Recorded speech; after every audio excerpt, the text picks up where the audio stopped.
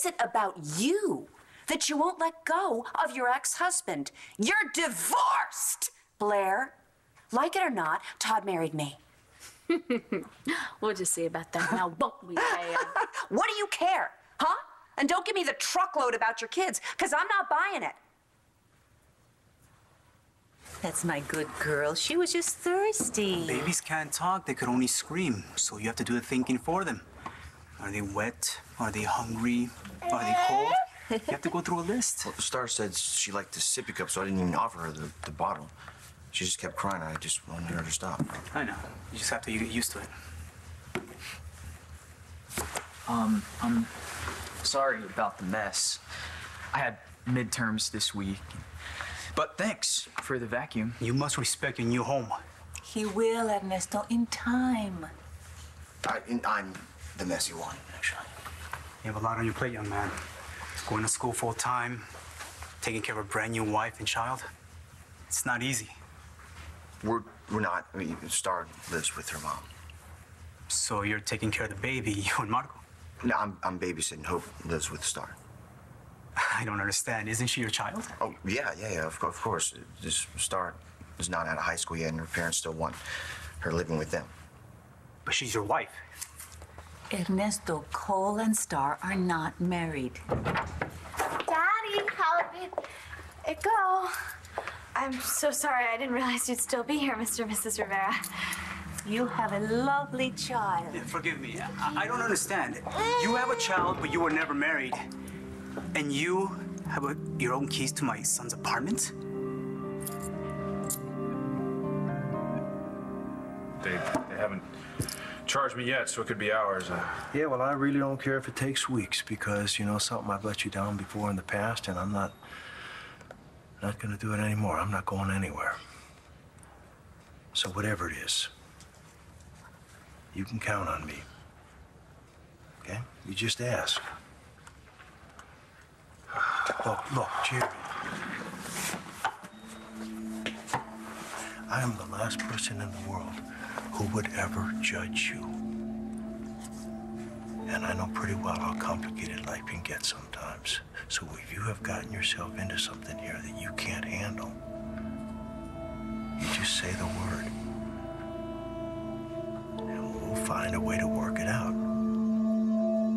I'm sure that same-sex partnerships are the last thing on Vicky's mind right now. So I want to make that issue my own.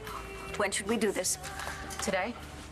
Carpe diem. David, would you notify the staff, alert them? Oh, make sure that we have plenty of rainbow flags. And I will call the Alliance and set up the press conference.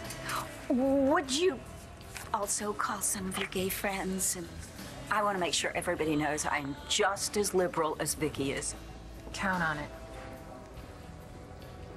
I don't expect you to understand any of this, Taya. It takes a mother to appreciate how I feel. But yes, I told Todd that you were lying, that you lied about Ross because I was concerned about my kids. That's right, because I don't want a two-timer taking care of them. First of all, I resent the implication that I don't know how to love your children because I'm not their mother. Second of all, you could care less who looks after your kids. You left the staff to look after them when you went running around the world after Ross. Starr and Hope were almost killed when you were gone. Okay, you know what? I'll own that. Oh. I won't deny that I went an extra mile to find Ross, but I had to prove that you were lying, and I did, didn't I? So why don't we start there? All right, here we go. You're a liar, I'm a mother, and children need to be around adults that they can trust. Your children trust me. All right. You lied to Todd, you lied to their father. What makes them think that you're not gonna lie to them? Jack and Sam could care less that I was married to Ross. Oh, you don't Cramer. know anything about children.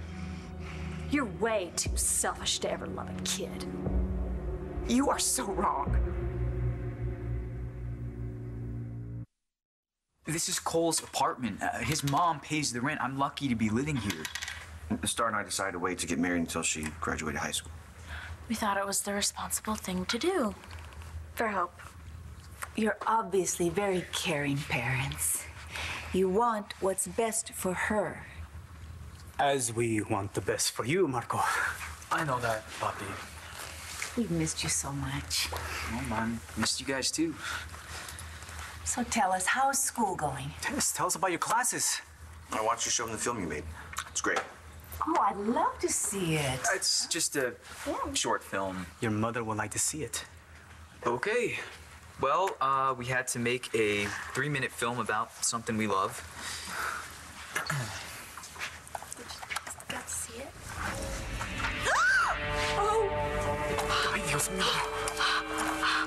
This was so fabulous. What a great idea. Desde uno with the people. You memorize a little Spanish. You think they'll vote for you? Oh, they'll vote for me. And after today's press conference, I'm going to steal the entire liberal vote away from Vicky. If you have a press conference. Of course I will. Amelia's arranging it now. Amelia is arranging something. What? I don't know. Hey, you. How's it going? Perfectly. I told you we'd be starting part 2 soon. What's soon? This afternoon. Dorian is hosting a press conference at La Boulette. That's fast. Does she have any idea what we're planning? Not a clue. I just want Jared to be free of this so that he and Natalie can go home. Well, I wish I could help you. I do. I know you still care about Natalie. She wouldn't agree.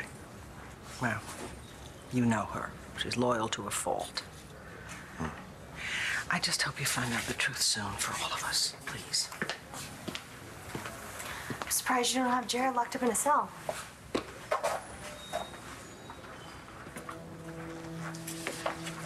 Sweetheart, John is not the enemy. Neither is my husband.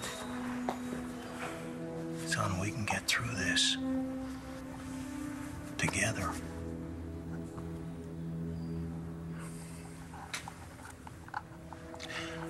Dad, I need your help. Courier's on the way. Oh, you talked to Taya? No, I couldn't reach her, but the guy we got, he's highly recommended. Is your mom still outside? Yeah. I promise you everything is gonna be okay. Natalie, I've been lying to you. What did he say to you? Not much.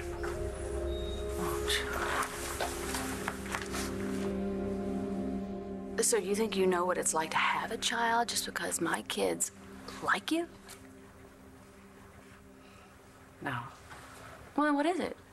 Oh, did you read a book? Maybe How to Be a Stepmom, 10 Easy Steps, huh? It's very funny. Or is it just your natural motherly ways? Because I'm just really curious, Taya.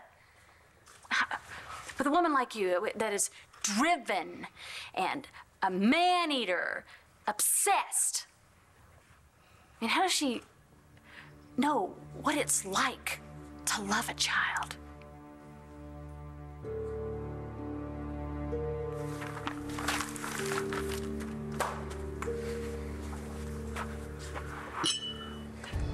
So you don't even know why she lied? I don't need to know. Yeah, but you should give her a chance to explain. I mean, there might be more to it. You don't love her enough, because if you did, then you would know she had a good reason. And then you would give her a chance to explain it.